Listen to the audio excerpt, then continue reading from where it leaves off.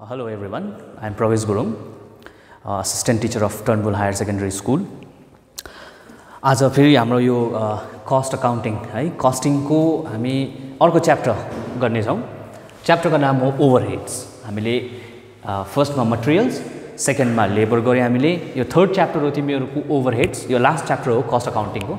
ओभरहेड्समा तिमीहरुको practical problem हुँदैन, न्युमेरिकल्सहरु केही पनि आउँदैन, खाली थ्योरी हुन्छ. यो च्याप्टर चाहिँ तिमीहरुको 5 मार्क्स आउँछ एक्जाममा. ल 5 मार्क्सको हुन्छ यो. अब ओभरहेड्स बुझ्नुको लागि अब हामी ओभरहेड्स चाहिँ के हो पहिला बुझौँ है.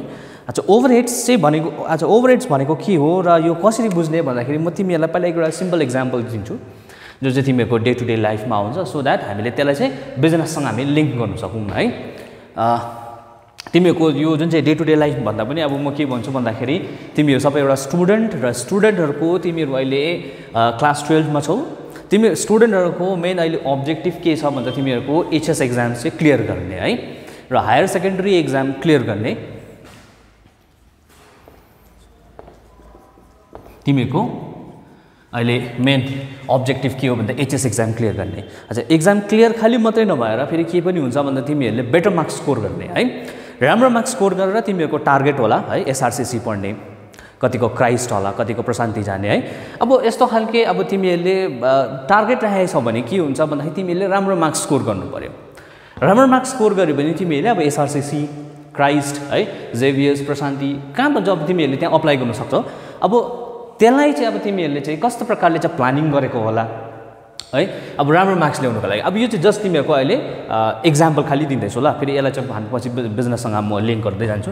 अब यहाँ हेर, तिमीहरुले त्यसमा 3 वटा फ्याक्टर्स, एउटा म भन्छु मटेरियल है, मटेरियल, लेबर, अदर एक्सपेन्सेस.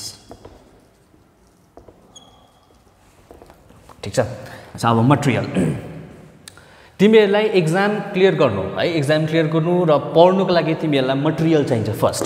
अच्छा, फर्स्ट मटेरियल चाहिँ के छ भन्दा तिमीहरुको मटेरियलमा एउटा फर्स्ट आयो अरे बुक र बुक्सहरु छ तिमीहरुकोमा. विदाउट बुक्स तिमीहरुले कसरी पढ्छौ हैन, बुक्स. अच्छा, बुक्समा अब के गर्यौ भन्दाखेरि अब तिमीहरु अब मैले सोधे रे तिमीहरुले कतिवटा बुक्स है तिमीहरुले फलो गर्यौ, कतिवटा बुक्स तिमीहरुले पढ्यौ भने तिमीहरुले भनेर 5 वटा बुक्स छ रे तिमीहरुको. 5 वटा बुक्स, 5 वटा बुक्सको कस्टिङ लाग्यो रे ₹1000 है, ₹1000. र हामीले यहाँ के देख्यौ भन्दाखेरि 5 वटा बुक्सको 1000 लाग्यो भने एउटा बुक्सको कति 200 लाग्छ. हामीले यसलाई के गर्न सक्छ भन्दाखेरि एउटा बुकको कस्ट निकाल्न सक्छ ₹200 भनेर हो र बुक. अब अर्कै तिमीहरुको फेरि मटेरियलमा फेरि के आयो भन्दाखेरि तिमीहरुले पढ्नुको लागि है पढ्दाखेरि अब हाम्रो हेल्थ पनि त हुनु पर्यो नि त. हेल्थको लागि तिमीहरुले राम्रो डाइट खानु पर्यो, डाइट एउटा ब्यालेन्स डाइट हुनु पर्यो. र डाइटमा चाहिँ तिमीहरुले अब मैले सोधे अरे तिमीहरुले डाइट खाँदैछौ तर एउटा बुक पढ्दा तिमीहरुले कति अब तिमीहरुले क्यालोरी इन्टेक गर्यो भने मैले सोधे अरे के तिमीहरुले भन्नु सक्छौ त्यो कति इन्टेक गर्यो. र यस्तो डाइटहरु एउटा बुकको लागि तिमीहरुले कति डाइट इन्टेक गरियो त तिमीहरुले भन्नु सक्दैनौ नि त मलाई. र यस्तो खालके केसेसमा जब हामीले एउटा युनिट निकाल्नु सक्छ है, जब हामीले क्याल्कुलेट एउटा युनिटको गर्छ त्यसलाई हामीले डाइरेक्ट भन्छ है. मैले पहिलाको क्लासमा पनि तिमीहरुले एक्सप्लेन गरेको थियो. र यसलाई हामीले भन्छ डाइरेक्ट मटेरियल. र जुन चाहिँ मैले डाइटको कुरा गरेँ तिमीहरुले के एउटा सब्जेक्टमा कति डाइट खायो तिमीले भन्नु सक्छौ, भन्नु सक्दैनौ नि त. यसलाई चाहिँ भन्छ हामीले इन्डाइरेक्ट मटेरियल है. तर तिमीहरुले पढ्नुको लागि त डाइट त खानै पर्यो नि त. त्यस्तै प्रकारले लेबर, अब तिमीहरुले के गर्छौ, लेबर भन्यो भने फर्स्ट हार्डवर्क. हार्डवर्क गर्दैछौ भने मैले सोधे रे तिमीहरुलाई पर डे है एउटा सब्जेक्टको लागि तिमीहरुले कति आवर स्पेन्ड गर्यो भन्दा मैले तिमीहरुले भने 3 आवर स्पेन्ड गरे भने तिमीहरुले है. त्यसरी अब तिमीहरुकोमा 5 वटा सब्जेक्ट छ भने अब तिमीहरुले छुट्टाकला दिनमा कुनै सब्जेक्टलाई 2 आवर्स, कुनै सब्जेक्टलाई 1 आवर, कुनै सब्जेक्टलाई 5 आवर्स है. अकाउन्ट्सहरु, कस्टिङ, ट्याक्सहरुलाई तिमीहरुले 5 आवर्स पनि देखो होला. 3 आवर्स तिमीहरुले मलाई भन्यो अरे र हामीले एउटा सब्जेक्टको हामीले के निकाल्न सक्यो, कति आवर तिमीहरुले स्पेन्ड गर्दैछौ. At the same time hard work गर्दा गर्दा तिमीहरूलाई अब फिट हुनुको लागि तिमीहरूले एक्सर्साइज पनि त गर्नु पर्यो, फिट हुनु पर्यो है, सो द्याट तिमीहरू हेल्दी छौ भने त तिमीहरूले पढ्न सक्छौ त। र एक्सर्साइज गर्दा मैले सोधेँ एउटा सब्जेक्टको लागि तिमीहरूले कति एक्सर्साइज गर्यो भने के तिमीहरूले भन्नु सक्छौ कति एक्सर्साइज भयो एउटा सब्जेक्टको लागि भन्नु सक्दैनौ नि त है। र यस्तो खालको केसेसमा जुन चाहिँ हामीले एउटा युनिट निकाल्नु सक्छ र एउटा सब्जेक्टको लागि तिमीले 3 आवर स्पेन्ड गर्दछौ भने यसलाई के भन्छ हामीले डाइरेक्ट लेबर। त्यस्तै प्रकारले यहाँ हामीले एउटा सब्जेक्टको लागि कति हामीले एक्सर्साइज गर्नु सक्छ त्यो हामीले भन्नु सक्दैन भने यसलाई भन्छ हामीले इन्डाइरेक्ट लेबर। ठीक छ यो। अब त्यस्तै प्रकारले तिमीहरूको एचएस एक्जामको लागि तिमीहरुकोमा मटेरियल पनि छ, तिमीले आफ्नो लेबर पनि देऊ। अब एक्सपेन्सेस के हुन्छ भन्दाखेरि तिमीहरूले एक्सपेन्स गर्यो अरे त्यसमा राम्रो मार्क्स गर्नुको लागि तिमीहरूले कोचिङ गयो अरे, कोचिङ इन्स्टिट्युट है। अच्छा कोचिङ इन्स्टिट्युट गएर तिमीहरूले मैले सोधेँ अरे कोचिङ इन्स्टिट्युटमा गएर तिमीहरूले कुन कुन सब्जेक्ट पढ्यौ भन्दाखेरि तिमीले अकाउन्ट्स पढ्यौ, ट्याक्स पढ्यौ, कस्टिङ पढ्यौ है। र एउटा सब्जेक्टको लागि कति लाग्यो भनेर सोध्यो भने तिमीहरूले भन्छ एउटा सब्जेक्टको लागि 2000 रुपीस लाग्यो सर भने तिमीहरूले। र मैले के गरेँ एउटा सब्जेक्टको पनि मैले कस्ट सोधेँ, तिमीले कस्ट भन्नु सक्यौ। अब यो चाहिँ कोचिङमा तिमीहरूलाई लागेको नि त, फेरि तिमीहरू कोचिङ जाँदाखेरि है तिमीहरू अब गाडीमा गयो होला, फेरि दिउँसो लन्च गर्यो होला। अब मैले सोधेँ अरे एउटा सब्जेक्ट पढ्नुको लागि कति तिमीहरूले गाडी भाडा तिर्यौ, तिमीले एउटा सब्जेक्ट पढ्दा कति लन्च खायो के तिमीहरूले भन्नु सक्छौ? यो त भन्नु सक्दैनौ नि त तिमीहरूले। र यस्तो केसमा जुन चाहिँ तिमीहरूले यो पेमेन्ट गरेको छौ जुन चाहिँ कोचिङको लागि एउटा सब्जेक्टको लागि दिएको छ यसलाई भन्छ डाइरेक्ट एक्सपेन्सेस। यसलाई चाहिँ भन्छ हामीले इन्डाइरेक्ट एक्सपेन्सेस। र यस्तै प्रकारले बिजनेसमा पनि के हुन्छ भन्दाखेरि सेम अब बिजनेसमा पनि है, बिजनेसमा पनि के हुन्छ भन्दाखेरि हाम्रोमा मटेरियल हुन्छ, लेबर लागेको हुन्छ र अरू यहाँ जति पनि अदर एक्सपेन्सेस छ यो पनि लागेको हुन्छ, यो खर्च हुन्छ। त्यस्तै प्रकारले मटेरियलमा पनि डाइरेक्ट मटेरियल अर्को हुन्छ इन्डाइरेक्ट मटेरियल।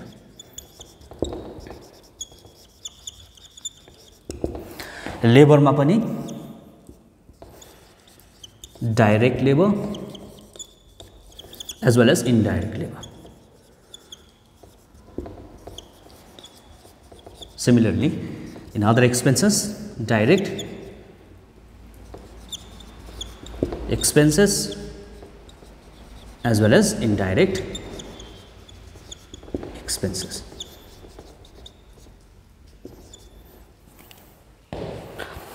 अब यहाँ हामीले डाइरेक्टको त हामीले के बुझ्यौ भन्दाखेरि एउटा युनिटको है, हामीले एउटा युनिटको निकाल्नु सक्यो नि त। एउटा युनिटको त हामीले कति कति लाग्छ भनेर हामीले त कुनै पनि बिजनेस या बिजनेस गर्दाखेरि पनि फ्याक्ट्रीमा अब प्रोडक्सन हुँदाखेरि एउटा युनिटको हामीले कस्ट निकाल्नु सक्छ। तर इन्डिरेक्ट जुन चाहिँ यो छ यसको त हामीले निकाल्नै सक्दैन। जस्तो कि तिमीहरूले त्यहाँ माथि एचएस एक्जाम्स क्लियर गर्नुको लागि इन्डिरेक्ट हामीले कुरा गर्दै थियौ के हैन। र जति पनि यो इन्डिरेक्टको कुरा छ, indirect material plus indirect labour plus indirect expenses, यसलाई चाहिँ भन्छ हामीले ओभरहेड कस्ट। र ओभरहेड कस्ट भनेको के रहेछ, जति पनि इन्डिरेक्टहरू हुन्छ, डाइरेक्ट चाहिँ होइन नि। अब डाइरेक्टमा त हामीले निकाल्नु सक्छ नि त एउटाको कस्ट कति हो त्यो भन्नु सक्छ। तर इन्डिरेक्ट चाहिँ के रहेछ भन्दाखेरि जति पनि हामीले यो तीनैवटा फ्याक्टरमा जति पनि इन्डिरेक्ट छ यसलाई सबैलाई जोड्यो भने चाहिँ हाम्रो के आउँदो रहेछ ओभरहेड कस्ट।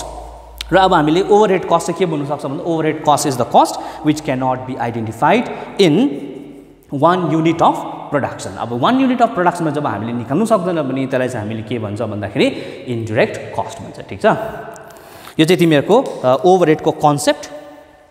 अब यो बुझ्यौ होला तिमीहरूले है। अच्छा अब ओभरहेड्सको अब हामी क्लासिफिकेसन बुझौँ ल। Classification of ओभरहेड्स।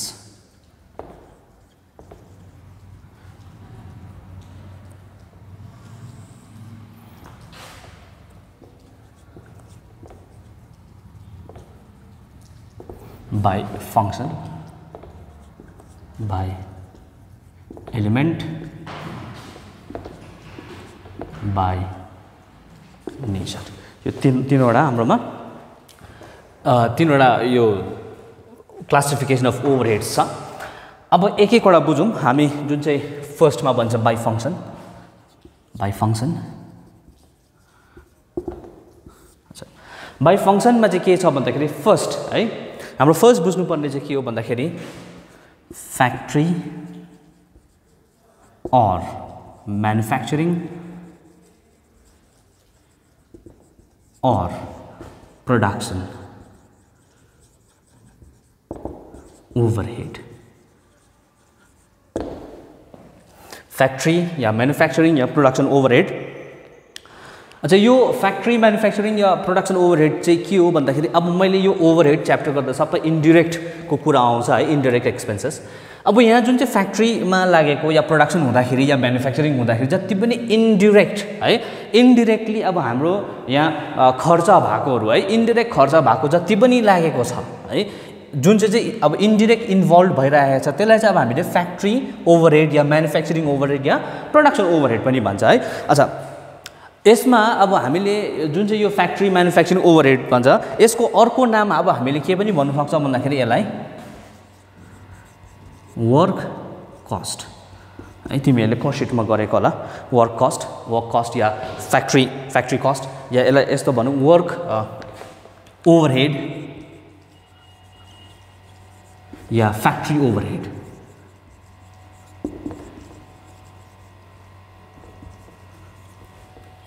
Work overhead yeah factory overhead पनि भन्छ। अब यो मैले के भने भन्दाखेरि जति पनि अब प्रोडक्सन हुँदाखेरि हाम्रो इन्डिरेक्ट एक्सपेन्सेस भएको है, जति पनि इन्डिरेक्ट एक्सपेन्स हुन्छ त्यसलाई हामीले के भन्छ भन्दाखेरि फ्याक्ट्री ओभरहेड है। अच्छा अब यसको एक्जाम्पल लिनु पर्यो भने चाहिँ कस्तो हुन्छ भन्दाखेरि अब हेर है त प्रोडक्सन हुन्छ, प्रोडक्सन हुँदा के न के त त्यसमा त डाइरेक्टली त इन्भल्भ भएकै हुन्छ नि त है। जस्तो कि अघि हामीले के देख्यो भन्दाखेरि डाइरेक्ट लेबर थियो, त्यसमा डाइरेक्ट मटेरियल थियो, डाइरेक्ट एक्सपेन्स हुँदै थियो। तर इन्डाइरेक्टली चाहिँ के हुन्छ यसमा, इन्डाइरेक्ट एक्सपेन्सेस चाहिँ के छ होला यसमा भन्दाखेरि हामीले के भन्न सक्छौँ भन्दाखेरि maintenance of plant, maintenance of plant, lubricant, power and fuel र यस्तो खालके जति पनि एक्सपेन्सेस हुन्छ यो खालके एक्सपेन्सेस चाहिँ कस्तो भन्दाखेरि यो चाहिँ डाइरेक्टली त्यो मतलब प्रोडक्टसँग रिलेटेड भएको होइन नि त, यो चाहिँ इन्डाइरेक्टली प्रोडक्टसँग रिलेट भएकोले गर्दाखेरि यस्तो खालके एक्सपेन्सेस जहाँ चाहिँ फ्याक्ट्रीमा इन्भल्भ भइरहेको हुन्छ यस्तोलाई चाहिँ हामीले फ्याक्ट्री ओभरहेड भन्छ। बुझ्यौ? अब नम्बर 2 मा हेरौँ हामी। अच्छा फ्याक्ट्रीमा यो भइहाल्यो। अच्छा नम्बर 2 मा office and administration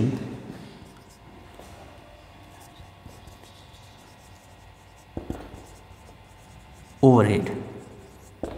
अच्छा office and administration overhead यो चाहिँ अब कस्ता खालके एक्सपेन्सेस मान्छ भन्दा यो पनि इन्डिरेक्ट नै हो हुनु त। अच्छा इन्डिरेक्टमा अब यो अफिस एन्ड एडमिनिस्ट्रेसन चाहिँ कस्तो भन्दाखेरि यो चाहिँ अब अफिसदेखि उनीहरूले जब डाइरेक्ट गराउँछ है, मतलब डिरेक्सन हुन्छ उनीहरूको, जब कन्ट्रोलिङ हुन्छ है त्यतिखेर लाग्ने खर्चहरू है, जुन चाहिँ अफिसमा हुने खर्चहरू तर त्यो चाहिँ डाइरेक्टली होइन इन्डिरेक्टली, जुन चाहिँ अब त्यसमा उनीहरूले मतलब वर्कर्सहरूलाई डाइरेक्ट गर्नु पर्यो, वर्कर्सहरूलाई कन्ट्रोल गर्नु पर्यो है, र त्यतिखेर लाग्ने खर्चहरूलाई चाहिँ हामीले के भन्छ अफिस एन्ड एडमिनिस्ट्रेसन ओभरहेड। जस्तै कि अब यसको एक्जाम्पल हेर्नु पर्यो भने salary to salary paid लेखौँ न, salary paid to office administrative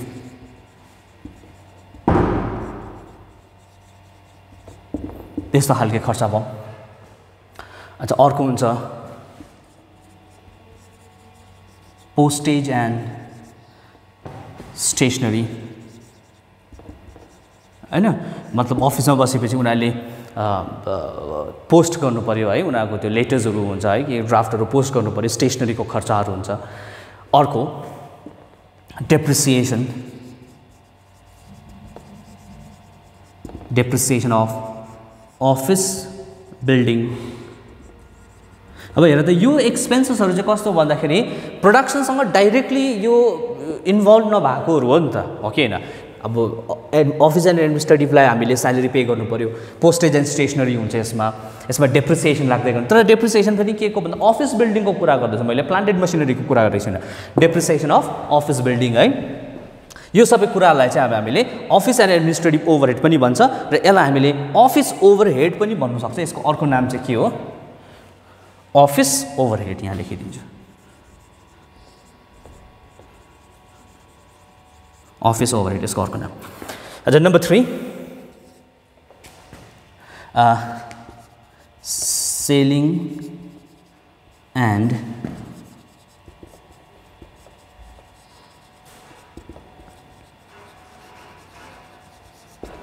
selling and distribution overhead selling and distribution overhead अब यो पनि इन्डाइरेक्ट एक्सपेन्सेसको नै कुरा गरेको तर यो इन्डाइरेक्ट एक्सपेन्सेस चाहिँ कस्तो खालके हो भन्दाखेरि जहाँ चाहिँ डिमान्डलाई क्रिएट गराउनुको लागि है के भने मैले डिमान्डलाई क्रिएट गराउनुको लागि एक्सपेन्स भइरहेको हुन्छ अब डिमान्डलाई क्रिएट गर्नु या अब नामै त selling and distribution yeah distribute गर्दाखेरिको हाम्रो खर्चहरू लागेको है यसलाई चाहिँ हामीले सेलिङ एन्ड डिस्ट्रिब्युसन ओभरहेड भन्छ जस्तो कि एक्जाम्पल हेर्यौँ भने एडभर्टिजमेन्ट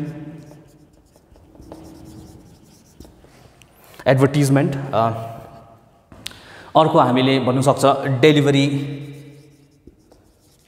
भ्यान एक्सपेन्सेस हो कि डेलिभरी गर्दाखेरि जुन चाहिँ त्यो भ्यानमा हामीले एक्सपेन्स गर्छ त्यसमा फ्युल जान्छ त्यसको मेन्टेन गर्नु पर्यो है अर्को सोरुम एक्सपेन्सेस र यस्तो खालकी खर्चहरूलाई चाहिँ हामीले के भन्छ भन्दाखेरि सेलिङ एन्ड डिस्ट्रिब्युसन ओभरहेड ठीक छ यो हाम्रो फर्स्टको मतलब यो फर्स्टको जुन चाहिँ हाम्रो बाई फङ्सनको मतलब यो तीनवटा है यो तीनवटा हामीले ओभरहेड्सहरू बुझ्यो अब एलिमेन्ट्स वाइज जाउँ हामी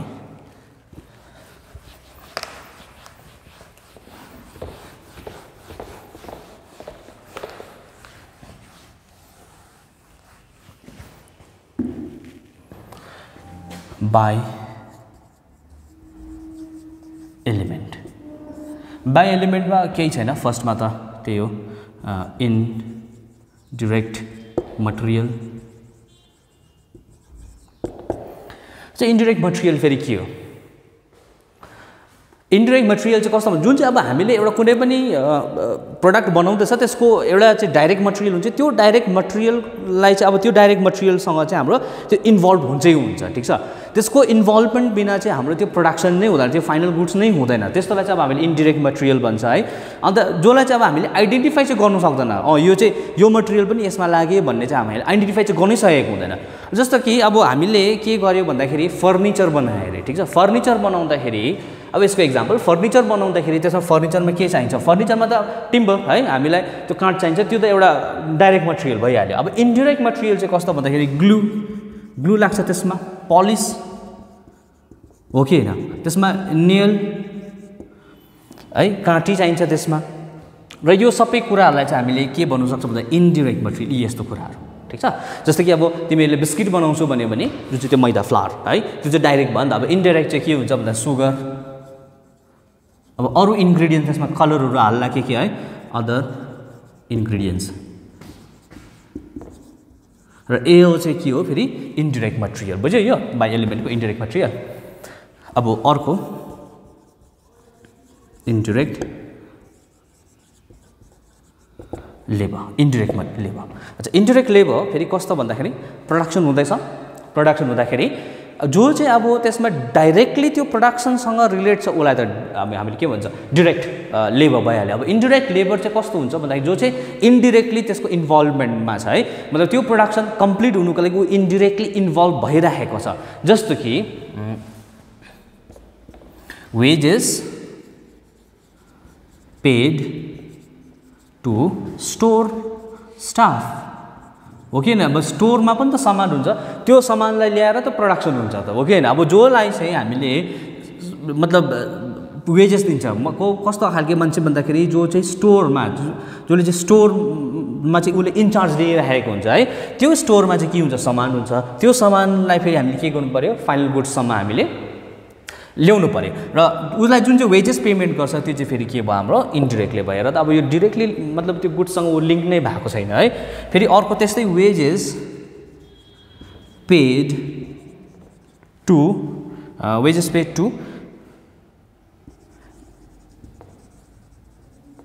मेन्टेनेन्स स्टाफ, कतिले मेन्टेन गर्छ है, प्लान्ट एन्ड मसिनरी मेन्टेन गर्ने र यो यस्तो खालको खर्चहरू सबै फेरि के मान्छ हामीले इन्डिरेक्ट लेबर। ठिक छ। अब नम्बर 3 मा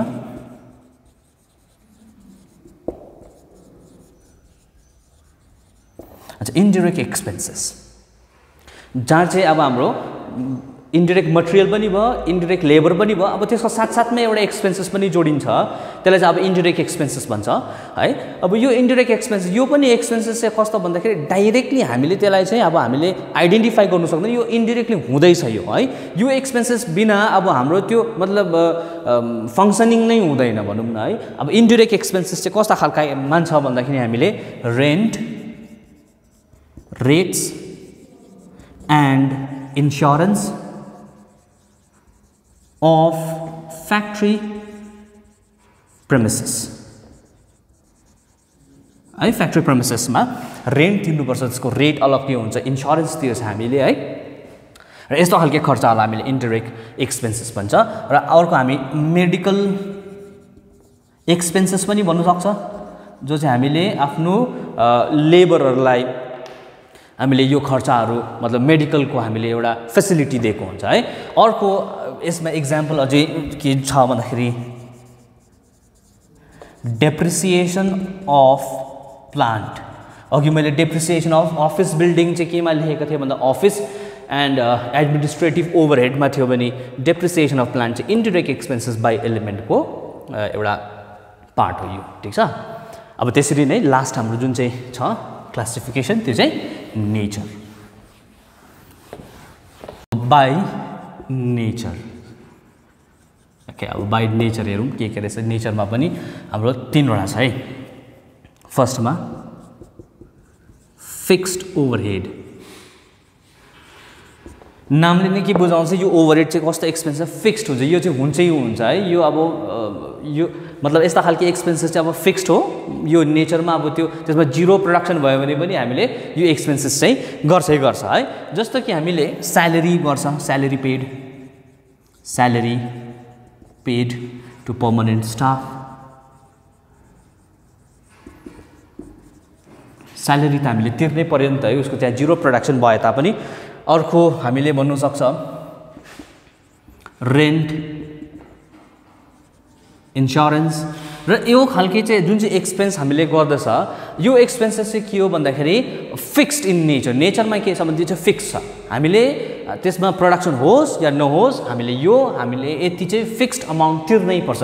10,000 को रेन्ट हो भने 10,000 हामीले रेन्ट तिर्नै पर्छ।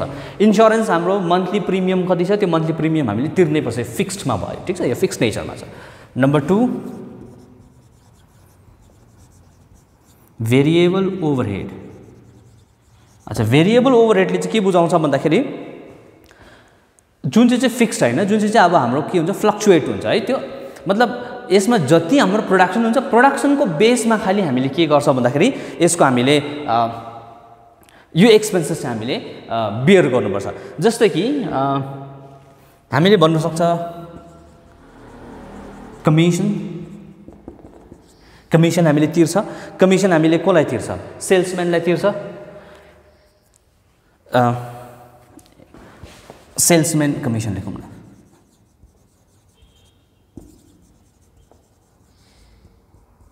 सेल्सम्यान कमिसन, सेल्सम्यानलाई हामीले कमिसन तिर्नै पर्यो। अब सेल्सम्यानलाई कमिसन कस्तो प्रकारले तिर्छ भन्दाखेरि उसले जति युनिट मतलब उसले आफ्नो जति युनिट उसले बेच्छ, जति युनिट प्रड्युस भएर बेच्छ त्यसको बेसमा त उसलाई तिर्छ नि त। यसमा त फिक्स छैन नि त है, उसको त्यसमा युनिटको माथि बेस गरिदिएको छ। त्यसले गर्दा यसको जुन चाहिँ हामीले सेल्सम्यानलाई हामीले तिर्ने जुन चाहिँ हाम्रो एक्सपेन्सेस हुन्छ त्यो फिक्स हुँदैन, त्यो चाहिँ के हुन्छ भ्यारी गरिबस्छ, त्यो फ्लक्चुएट हुन्छ। अर्को power and fuel. Power and fuel हाम्रो यो प्रोडक्सनमाथि डिपेन्ड गर्छ। बेसी प्रड्युस गऱ्यो भने बेसी हाम्रो यो पावर एन्ड फ्युल लाग्छ, कम्ती प्रड्युस गऱ्यो भने कम्ती हाम्रो पावर एन्ड फ्युल लाग्छ। अर्को मेन्टेनेन्स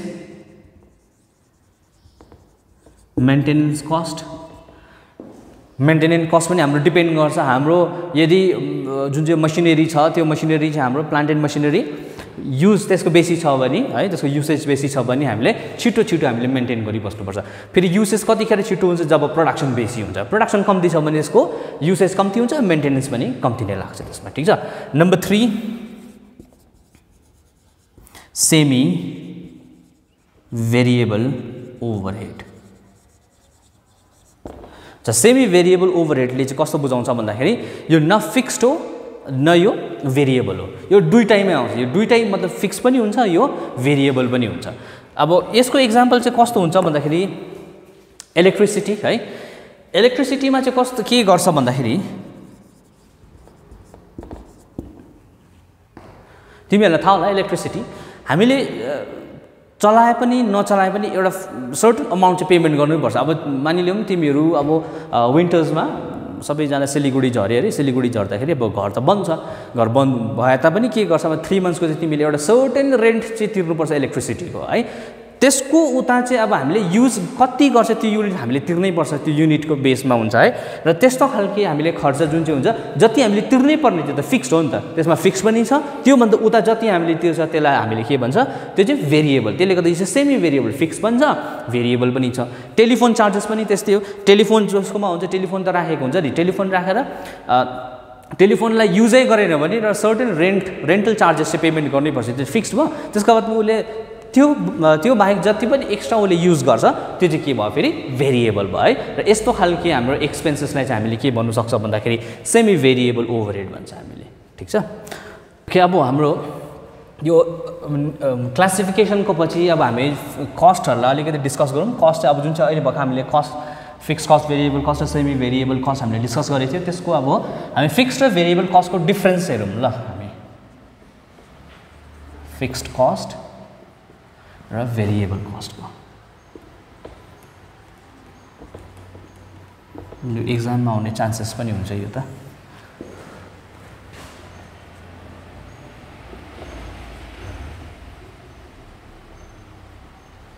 बेसिस अफ डिफरेन्स अब फर्स्ट हामी डिफरेन्स हेरौँ नेचर वाइज फिक्स कस्ट चाहिँ हो टाइम बेस्ड यो टाइममाथि डिपेन्ड गर्छ यो चाहिँ भल्युम जति बेसी भल्युम हामीले प्रड्युस गर्छ त्यति बेसी हाम्रो एक्सपेन्सेस पनि त्यति बेसी नै हुँदै जान्छ है टाइम बेस्ड र भल्युम बेस्ड अब इन्कर्ड कतिखेर इन्कर्ड हुन्छ है fixed cost is definite fixed cost यो डेफिनेट हो यो त हामीले तिर्नै पर्छ fixed cost is definite they are incurred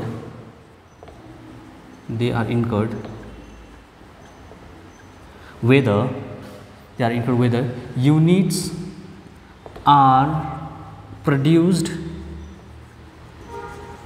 or not यो फिक्स चाहिँ के हो भन्दाखेरि फिक्स कस्ट चाहिँ is definite they are incurred weather units are produced or not हामीले युनिट प्रड्युस गरौँ या नगरौँ हामीले के गर्छ भन्दाखेरि यस्तो खालको एक्सपेन्सेस चाहिँ हामीले इन्कर गर्छै गर्छ अब यहाँ लेखौँ variable cost are incurred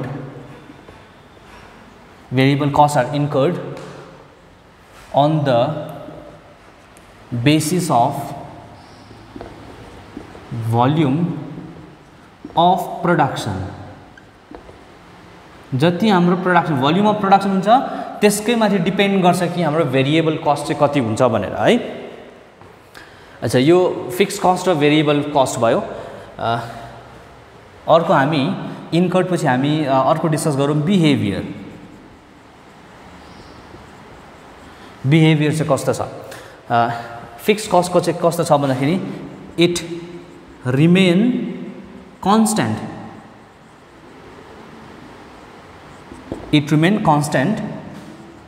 for a given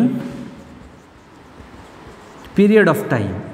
हो फिक्स कस्ट मैले के भने कन्स्ट्यान्ट हुन्छ किनकि अघि मैले के को डिस्कस गरेको थिएँ भन्दाखेरि रेन्ट है हाम्रोमा प्रोडक्सन भएन भने पनि हामीले के गर्नु पर्यो रेन्ट चाहिँ तिर्नै पर्यो।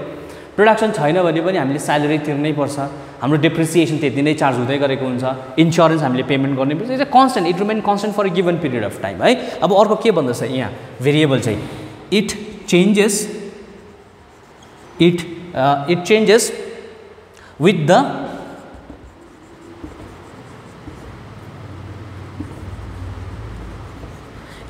with the change in the volume of output।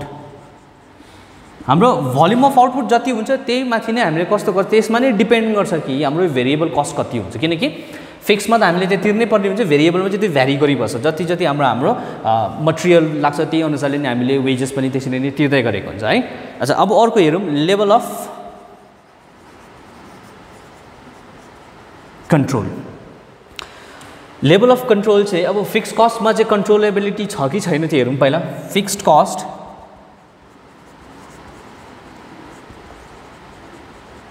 cannot be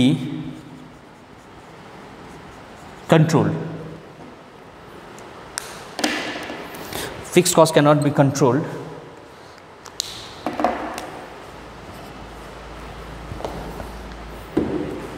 and has to be paid. अब यो कन्ट्रोल चाहिँ गर्नु सक्दैन, तर हामीले फिक्स कस्ट चाहिँ के गर्नु पर्छ, हामीले तिर्नै पर्छ है। अघि मैले भने नि मतलब प्रोडक्सन छैन भने रेन्ट त तिर्नै पर्छ, त्यसले गर्दा fixed cost can not be control and has to be paid. अब यसमा variable cost can be controlled है, variable cost can be controlled bye controlling the volume of output। र लेभल अफ कन्ट्रोलमा चाहिँ फिक्स कस्ट चाहिँ के छ भन्दाखेरि fix कस्टलाई चाहिँ हामीले कन्ट्रोल गर्न सक्दैन, हामीले पेमेन्ट गर्नै पर्छ। तर भेरिएबल कस्ट चाहिँ कस्तो रहेछ भन्दा भेरिएबल कस्ट चाहिँ हामीले कन्ट्रोल गर्नु सक्छ है। जति हामीले कम्ती प्रोडक्सन गर्छ भने हामीले कम्ती नै हाम्रो एक्सपेन्सेस हुन्छ, बेसी प्रोडक्सन छ भने बेसी नै हामीले एक्सपेन्स गर्नुपर्छ। अब कम्ती प्रोडक्सन हुँदैछ भने लाइट है पावर एन्ड फ्युल पनि कम्ती नै खर्च हुन्छ, वेजेस पनि कम्ती नै तिर्नु पर्यो। अब हाम्रो एक्जाम्पल पनि हेरौँ। एक्जाम्पलमा फिक्स्डमा हेऱ्यो भने हाम्रो डेप्रिसिएसन भन्नु सक्छ, डेप्रिसिएसन, स्यालेरी, इन्स्योरेन्स, यो त हामीले फिक्स तिर्दै गरेकोहरू हो नि त है। भेरिएबलमा हेऱ्यो भने मेन्टेनेन्स कस्ट, मेन्टेनेन्स कस्टमा पनि भ्यारी गर्छ है। अर्को कमिसन, हामीले कमिसन जुन चाहिँ हामीले सेल्सम्यानलाई हामीले कमिसन दिएको हुन्छ। अर्को हामी भन्नु सक्छौँ वेजेस, यो डिपेन्ड गर्छ केमा डिपेन्ड गर्छ भन्दाखेरि भोल्युम अफ प्रोडक्सनमा डिपेन्ड गर्छ। र हाम्रो यसमा जुन चाहिँ मैले इक्जाम्पल दिँदैछु मेन्टेनेन्स कस्ट, कमिसन, वेजेस अघि पनि मैले एक्सप्लेन गरिसकेको नै छु यो कुराहरू। र यस्तो प्रकारले हाम्रो फिक्स कस्ट र भेरिएबल कस्टलाई चाहिँ हामीले मतलब कस्तो प्रकारको उनीहरूको डिफ्रेन्स छ हामीले यसरी चाहिँ बुझ्छ यो। ओके अब हामीले यो डिफ्रेन्स पनि बुझ्यौँ। अब हामी अर्को के डिफ्रेन्स बुझौँ भन्दाखेरि हाम्रो प्राइम कस्ट र ओभरहेड है। ओभरहेड अघि भर्खर हामीले बुझेको हो। अब प्राइम कस्ट त तिमीहरूले क्लास 11मा कस्ट सिटमा गरिसकेको नै छौ। अब यो प्राइम कस्ट र ओभरहेडमा चाहिँ के चाहिँ डिफ्रेन्स छ हामी है, हुनु त त्यो पनि खर्चै हो। अच्छा अब हामीले प्राइम कस्ट र ओभरहेडलाई चाहिँ किन हामीले त्यस्तो यहाँ फोकस गर्दछ भन्दाखेरि यो दुईटा जुन चाहिँ प्राइम कस्ट र ओभरहेड छ यो चाहिँ हाम्रो एउटा मेजर कस्ट हो। के को लागि भन्दा कस्ट अफ प्रोडक्सनको लागि। कस्ट अफ प्रोडक्सन हुनुको लागि चाहिँ हामीलाई के चाहिन्छ भन्दाखेरि prime cost plus overhead cost, यो दुईटा। र यो किनकि हामीलाई प्रोडक्सन गर्दाखेरि कति मतलब त्यसको रेट कति हो है, त्यो रेटको लागि चाहिँ हामीलाई के चाहिन्छ भन्दा प्राइम कस्ट र ओभरहेड कस्ट चाहिन्छ। र यो दुईटाको अब फेरि हामी के गरौँ भन्दाखेरि डिफ्रेन्स बनाऊँ ल। Prime cost, overhead cost, दुईटाको difference लेख्नु पर्यो, basis of difference.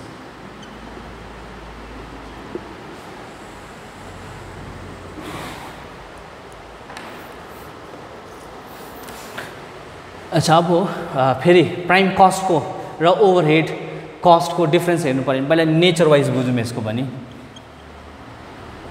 Nature wise prime cost र ओभरहेड कस्टको नेचरले चाहिँ के बुझाउँछ भन्दाखेरि हेरौँ prime cost of production is the main cost भन्दछ इज द मेन कस्ट किन भन्दाखेरि जति पनि हामीलाई चाहिने जुन चाहिँ मेन मटेरियल्स होस् या लेबर होस् है या एक्सपेन्स सबै यसैमा आएको हुन्छ प्राइम कस्ट त्यसले गर्दा यो मेन कस्ट हो है यो बिना चाहिँ अब त्यो कस्ट नै हुँदै हुँदैन अहिले अब सेकेन्डमा अझै बुझ्छौ तिमीहरूले तर ओभरहेड कस्टमा चाहिँ के भन्दछ भन्दाखेरि overhead cost is the Edison to cost of production र overhead cost is the addition to the cost of production अब cost of production को लागि अब त्यो प्रोडक्ट हुनुको लागि है त्यो प्रोडक्टलाई अब हामीले प्रोड्युस गर्नुको लागि जुन चाहिँ कस्ट लाग्छ जुन चाहिँ एडिसनल कस्ट छ जुन चाहिँ additional cost in a sense जुन जति पनि इन्डिरेक्ट कस्टहरू लाग्दै थियो त्यो कस्ट बिना त त्यो प्रोड्युस नै हुन सकेको थिएन नि त त्यसले गर्दाखेरि overhead cost is the Edison to cost of production भन्दैछ हामीले अब अर्को हेरौँ समेसन भनेको सबै जोडिनु है सबै एसिमिलिएट हुनु सबै एक जग्गा आउनु त्यो चाहिँ कसरी गर्छ भन्दाखेरि प्राइम कस्ट जुन चाहिँ छ prime cost is the summation of summation prime cost is the summation of all direct expenses है प्राइम कस्टमा चाहिँ अब हामीले के लेख्छ भन्दाखेरि जति पनि हाम्रो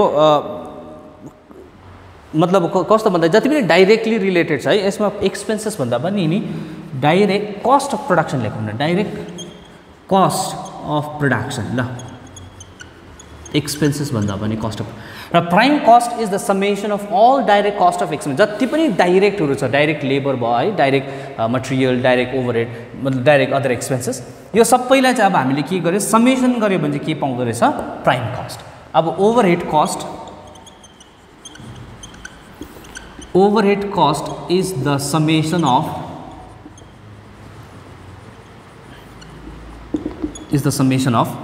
all indirect cost of production र मैले अघि नै ओभरहेड त तिमीहरूलाई बुझाइसकेको जति पनि इन्डिरेक्ट नेचरमा छ है इन्डिरेक्ट लेबर मटेरियल छ अर्को अदर एक्सपेन्सेस छ यिनीहरू सबैलाई हामीले ओभरहेड कस्ट भन्छ र यो सबैलाई हामीले समेसन गर्यो भने चाहिँ के पाउँदो रहेछ भन्दाखेरि हाम्रो ओभरहेड आउँछ भनेर बुझ्दैछ है अब अर्को हामी हेरौँ classification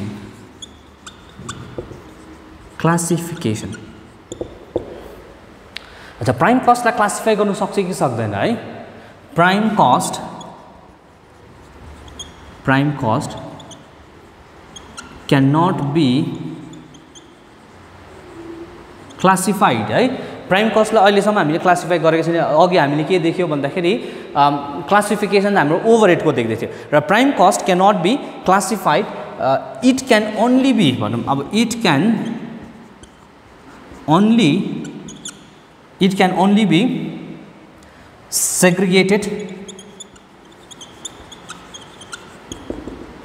be segregated on the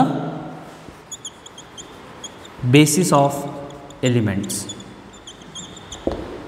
र हामीले के बुझ्यौ भन्दाखेरि प्राइम कस्ट जुन चाहिँ यसलाई चाहिँ हामीले क्लासिफाई गर्नु सक्दैन तर हामीले यसलाई सेग्रिगेट चाहिँ गर्नु सक्छ है प्राइम कस्टलाई सेग्रिगेट डाइरेक्ट मटेरियल छ एउटा डाइरेक्ट लेबर छ है हामीले यसलाई सेग्रिगेट चाहिँ गर्नु सक्छ अब ओभरहेडमा हेऱ्यो भने चाहिँ के छ भन्दाखेरि overhead cost can be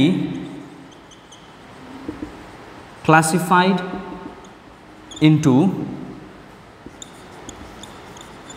different types on the basis of different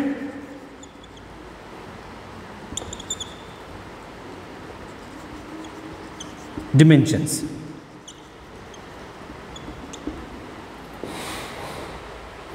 र ओभरहेड कस्ट चाहिँ कस्तो हुँदो रहेछ भन्दाखेरि ओभरहेड कस्ट चाहिँ हामीले क्लासिफाई गर्नु सक्छ है, classified into different types on the basis of different dimensions.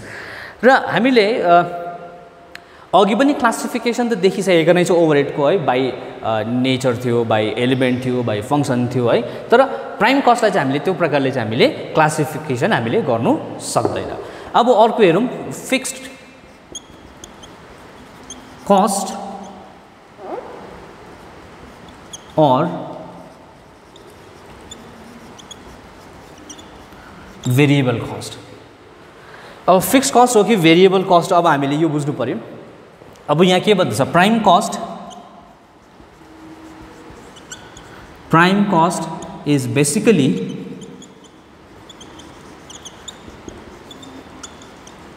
Identified as variable cost.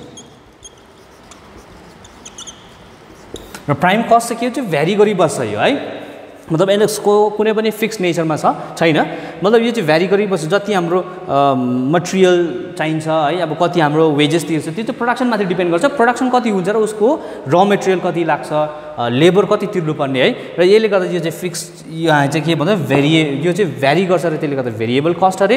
अब यो ओभरहेड कस्ट चाहिँ के अरे, overhead cost are both fixed and variable cost. यसमा फिक्स्ड कस्ट पनि छ, भेरिएबल कस्ट पनि छ। र अघि नै हामीले के बुझिसकेको थियो भन्दा त्यसमा fixed cost, variable cost, semi variable cost अघि नै हामीले पढिसकेको छ। र यसमा के रहेछ, दुईटा कस्ट रहेछ। अब अर्को अलोकेसन हेरौँ ल, यसलाई अलोकेट गर्नु सक्छ कि सक्दैन। अच्छा, प्राइम कस्टलाई अलोकेट गर्नु सक्छ कि सक्दैन। अच्छा, prime cost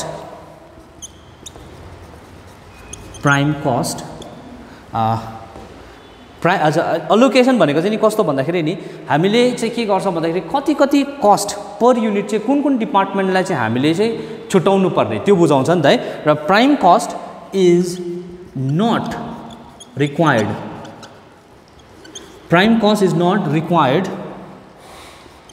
to be allocated है। Prime cost is not required to be allocated among number of departments. र प्राइम कस्ट हामीलाई मतलब छैन कुन कुन डिपार्टमेन्टमा कति कति त्यो युनिटको लागि हामीले खर्च गर्दछौँ त्यो हामीलाई केही मतलब छैन। तर जुन चाहिँ ओभरहेड कस्ट छ, overhead cost is required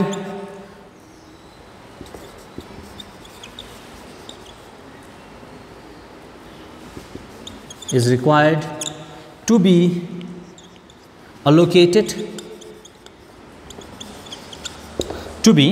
allocated over